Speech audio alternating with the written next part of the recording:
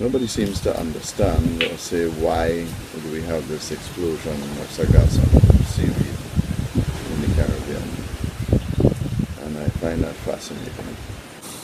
The largest sink of CO2 in the world is in fact the Earth's oceans, and the interaction between the atmosphere and the sea is a very dynamic one.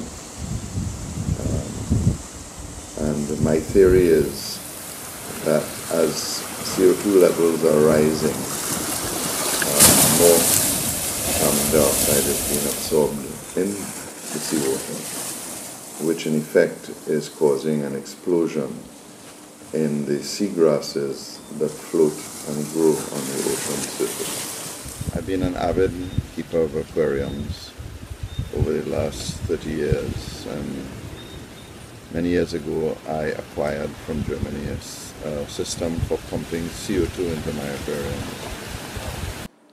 The effect of this system was dramatic. The plant life would literally explode in a matter of weeks, and I would have a huge challenge trying to keep the lesser desirable mosses from growing, because they would grow on everything. They would grow on the plants, the side of the aquarium. And that's what I feel is happening here in the Caribbean.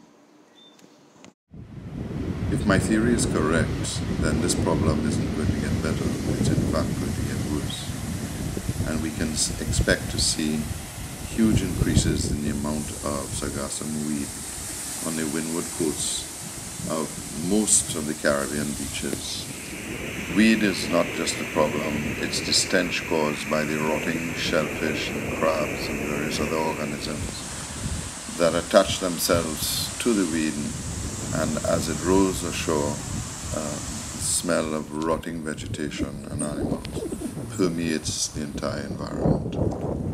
What is even more worrying is how officials are dealing with this problem. They are simply sending heavy excavation equipment to remove the seagrasses, and at the same time are removing huge amounts of sand, thereby effectively destroying the very beaches that make the Caribbean so special.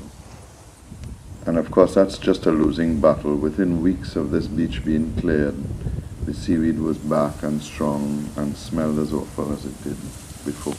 So I would like to test my theory. Maybe some of you in your scientific laboratories can do a little experiment. One aquarium with sargasso weed, sunlight. One aquarium with sargasso weed, and pump some CO2, increase the level over time and see what the effect of it is. And I'm sure my theory is going to be borne out.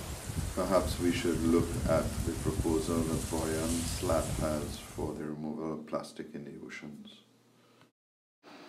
His proposal calls for the erection of large booms strategically placed in areas where there are huge current flows, and he can capture plastic. Perhaps we could do the same thing with seaweed around the various islands. Whatever happens, we are running out of time, and we need to start putting some creative solutions to the problem. Already we are seeing the destruction of Caribbean beaches, turtle nesting sites. Dave Elliott's film recently released shows that fringing coral reefs on the windward side of islands is also being destroyed by the lack of sunlight reaching down to the coral.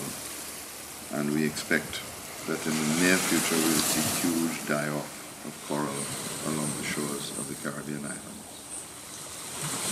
Whatever we do, time is running out, and perhaps the most important thing that we can do in the short term is to find out what is causing this explosion in Sargassum. My theory is correct, then the situation will get significantly worse, and we will have to develop creative solutions to resolve the problem. Otherwise, Caribbean tourism, certainly on the windward coast, is over.